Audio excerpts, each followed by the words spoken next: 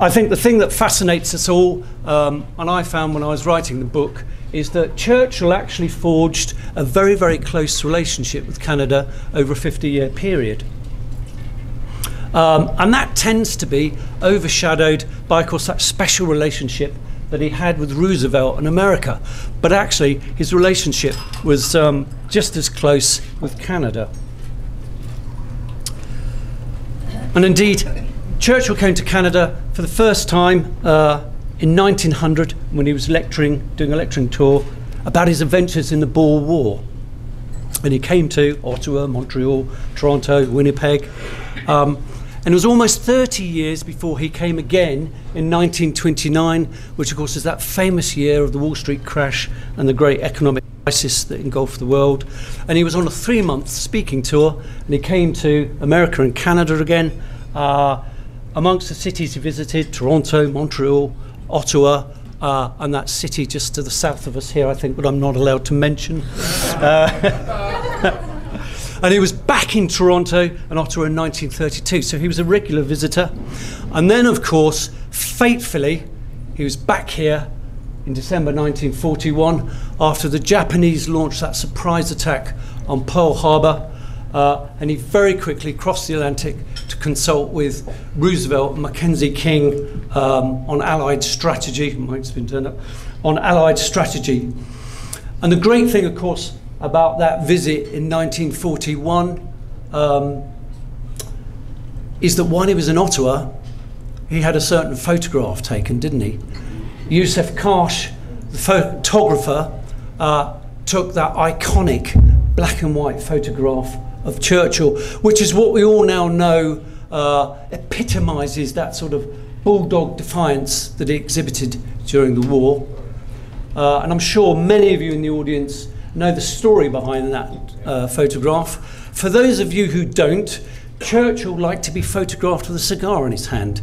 I'm sure you've all seen many photographs of him over the years, and he tended to use cigars as a prop. There's always something in his hand. And Karsh decided that he wanted to portrait the British Prime Minister minus his cigar. So what he did was he leant forward and snatched it out of Churchill's hands, then took the photograph. So that look of belligerence actually was as a result of him losing his cigar, not the fact that he was looking defiant about confronting Nazi Germany. And of course he was back in Canada again in 1943 and 44 for the 2 Quebec conferences, when the Allied leaders once more got together to decide strategy and what they were going to do at the end of the war. And it was while he was here, his premiership almost ended, because Colonel Clark in 1943, when he was here for the first conference, invited him to go trout fishing for the very first time. And again, I'm sure some of you may have seen that photograph of Churchill precariously balanced in the front of a canoe, standing, having just cast off while he was trout fishing.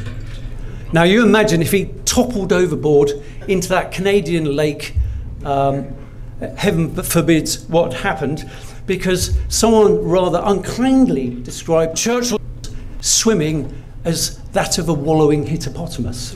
And Churchill himself always described himself as an enthusiastic paddler. He was not a good swimmer. Luckily he survived that fishing trip, and he lived to carry on leading Britain during the Second World War. During the Second World War, if you include Newfoundland, which I appreciate didn't become part of Canada until 1949, he actually visited Canada 4 times, compared to America 3 times. And of course he was back again in 1952 and 54 during his second premiership. What, though, is it that we admire most about Churchill, apart from his obvious achievements? General Eisenhower said, "We all think back to Sir Winston Churchill as a man who bespoke confidence." And I think that's what we all like about the man, his sense of self-assurity. Now, Churchill was a controversial figure, there's no denying that, but it's important to remember that he was controversial throughout his entire life. In his day, he was considered self-seeking and politically unpredictable. And I think you'll all agree that he was a bit of his own spin doctor. Because, of course, famously, he started life as a Conservative MP, crossed the floor to the Liberals, and crossed back again to the Conservatives, which is why many in the Tory party in 1940 thought he was not a good fit for being Prime Minister. And his reputation's always being reevaluated. But while everyone may not agree with his politics, his achievements are quite phenomenal. I like to think I've done quite a lot in my lifetime, but when you look at what Churchill achieved, he was a soldier, a war correspondent, a journalist, a writer, a novelist, a politician, a painter, and of course famously a bricklayer. And he crammed that all into his life. But what is it that inspires us most about his leadership? Foremost, I think it's his incredible zest for life and his risk-taking. To the extent he almost had a death wish. He almost got himself killed in Cuba, India, Sudan, South Africa, in France on the Western Front, and again in France in Normandy, and in Germany towards the end of the Second World War on the Rhine. But it's important to remember that Churchill's military outlook was forged on the battlefields of the British Empire, and all these experiences helped him for high office, because he held nearly every single high office in Britain. He was Home Secretary, Colonial Secretary, First Lord of the Admiralty, twice, Minister for Munitions, Secretary of State for War, Secretary of State for Air, and of course, finally, joint Prime Minister and Defence Minister. And his lifelong escapades, well, they mark him out as an adrenaline junkie, I think, as a danger seeker. And I think if he lived today, he'd be the sort of man that would do extreme sports, bungee jumping, paragliding, anything to get his adrenaline pumping.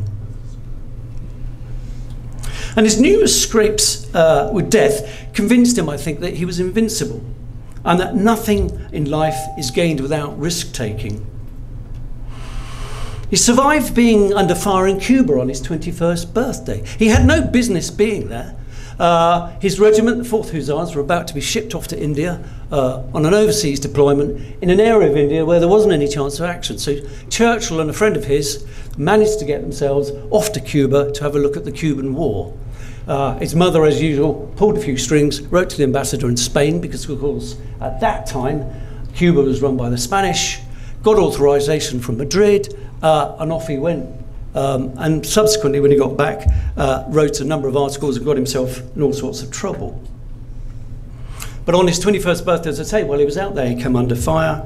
Similarly, when he got to India, he was bored, so managed to get himself attached to the Malaccan Field Force and hightailed it off under his own steam to the northwest frontier, which today we know as Pakistan. And while he was there, he very, very deliberately exposed himself to enemy fire. And the reason he did that, he was dead set on winning a gallantry award, because he wanted to follow in his father's footsteps and become a politician. And he convinced himself that if he was a decorated veteran, it would help his political campaign. So he put himself at great risk. He came to no harm, but a close friend of his on the northwest frontier was captured by the Pathans, the tribesmen on the northwest frontier, and the man was hacked to death. And when they retrieved his body, it was a sobering message to Churchill when he saw what had happened to him. But Churchill didn't moderate his behaviour, no, because he then got himself packed off to the Sudan, where he very famously took part in that cavalry charge with the 21st Lancers. I'm sure most of you are familiar with that escapade. They saw a number of enemy's troops, dervishes, on the edge of a dry riverbank, launched a charge. When they got to the edge of the riverbank and they peered down beneath, there were 2,000 to 3,000 enemy troops.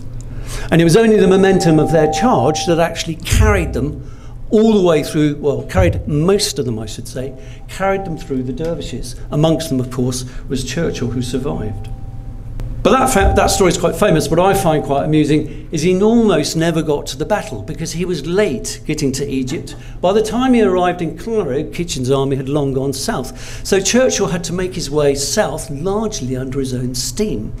And memorably, He was travelling a while on his own and for 2 nights got lost in the desert, so he could have easily died of dehydration before he even got to Kitchener.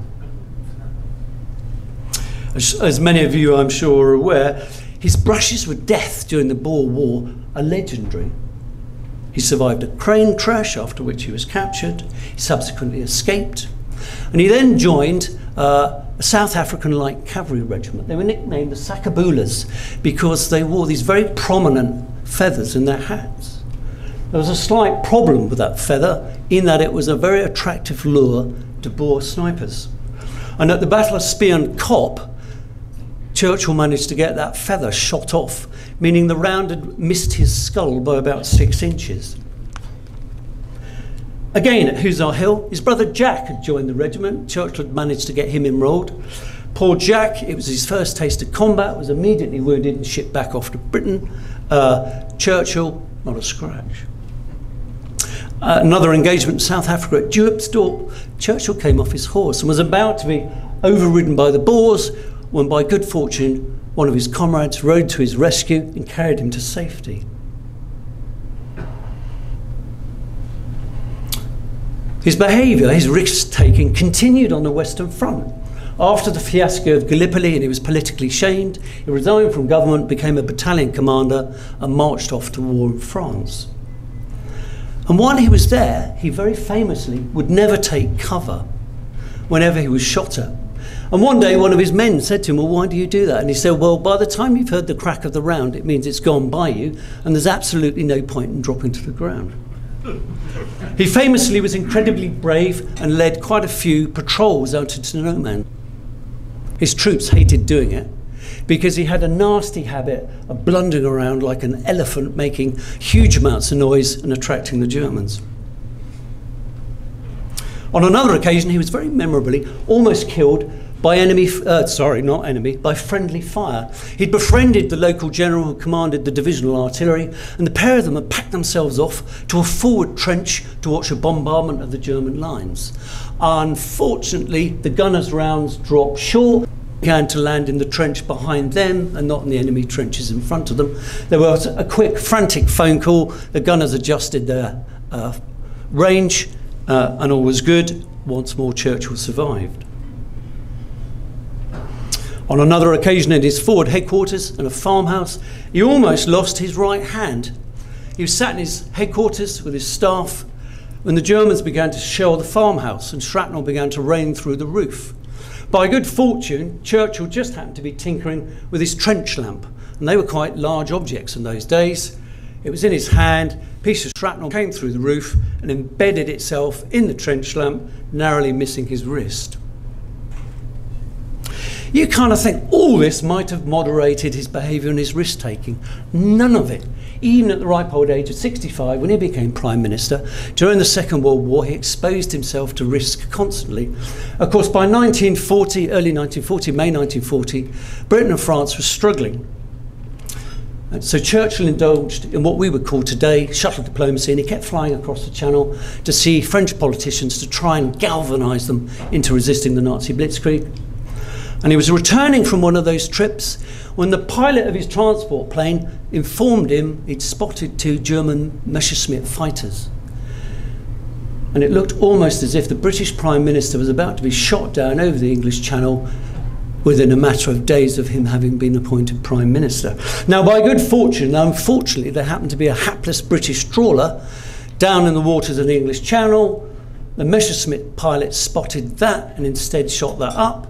And Churchill was able to go merrily on his way, reached over in safety. 1944, and Churchill was dead set on taking part. The 79th anniversary was yesterday, of course, 6th of June.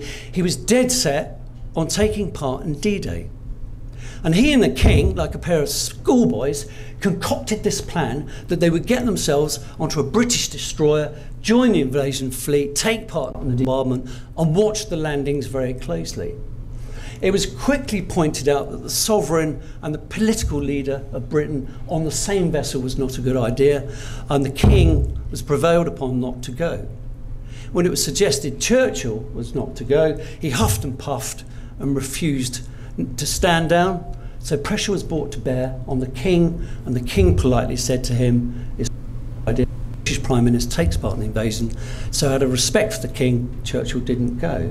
But within a matter of days of those landings, Churchill, you can guess it, was hightailing himself across the Channel, and I'm sure the military folks in this audience will sympathise with this, arrived at Montgomery's forward headquarters, and that Montgomery hated was VIP visits.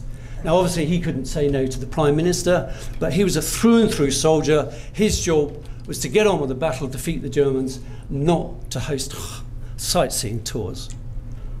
But Churchill turned up at his forward headquarters, and with him was a chap called Field Marshal Jan Smuts. I'm sure some of you are familiar with him. He was the South African Prime Minister. He was a close friend of Churchill's and a confidant, and the pair of them had gone over to see how the invasion was going, have a look at the Allied bridgehead. And they were outside Monty's forward headquarters, his caravan, when Smuts suddenly stopped dead and went, "I smell Bosch, or Germans." Some guards were rounded up. They rummaged through the local bushes and dragged out a dishevelled looking German soldier. Fortunately he was unarmed. Had he been, Smuts and Churchill would have been dead. You kind of think Churchill might have learned his lesson after that. Oh no. He never forgave the powers that be for not allowing him to take part in the D-Day landings. So come the end of the war, you've got March 1945 and Operation Plunder, Montgomery's huge set-piece battle to get the Allies across the Rhine and into the heart of Nazi Germany. I think you can guess what happened. Churchill, ever the warlord, decided it would be a good idea to take part. So made it known to Monty he wanted to be in an armoured assault vehicle in the second wave crossing the Rhine. Poor old Monty's tearing his hair out, the last thing he wants. So they said no, he couldn't do that, but what he could do was with his staff sit on the west bank of the Rhine and watch the assault. So Churchill and his entourage duly turn up, sat on the banks of the Rhine, and I think you can guess what happened. They couldn't see anything because of course Monty put down an enormous smoke screen to cover the river crossing.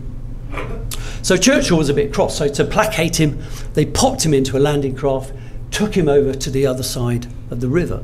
Again, I'm sure the military folks will sympathise with this.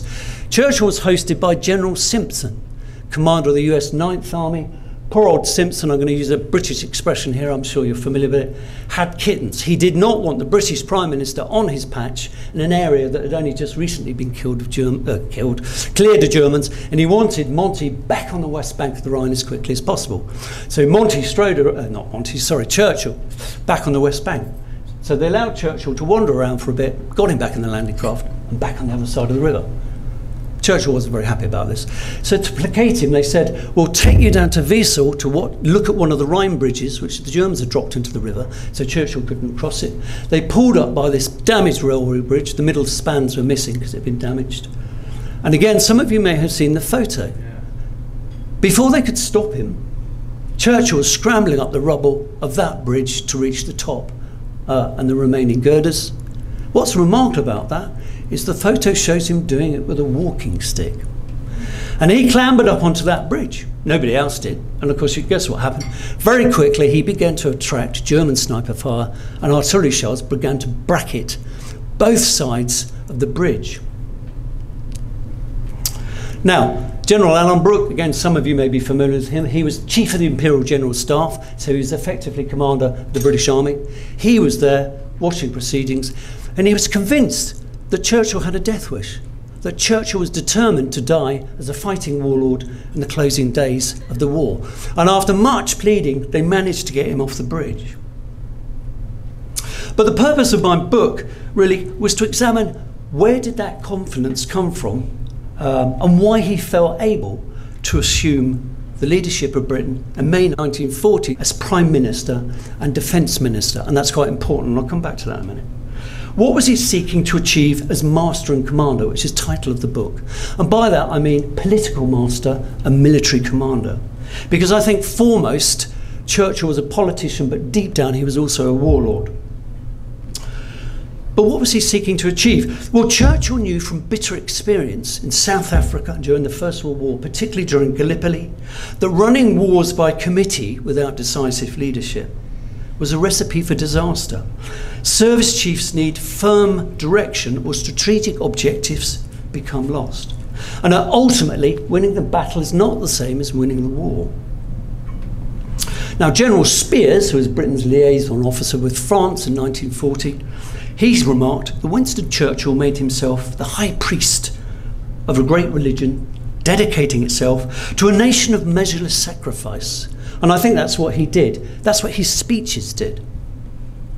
But I've said, not only did he become Prime Minister, he also became the country's very first Defence Minister. We'd not had one of those before.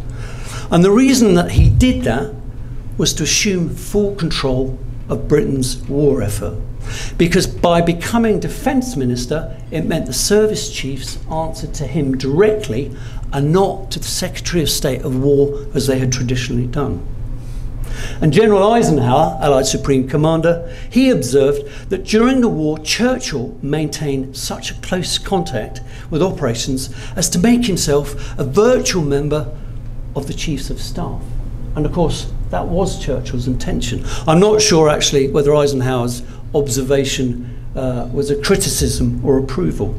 And Anthony Eden, who was the foreign minister during the war, or the foreign secretary, he stated the machinery for the military and political conduct of the war had been discerningly built and it worked.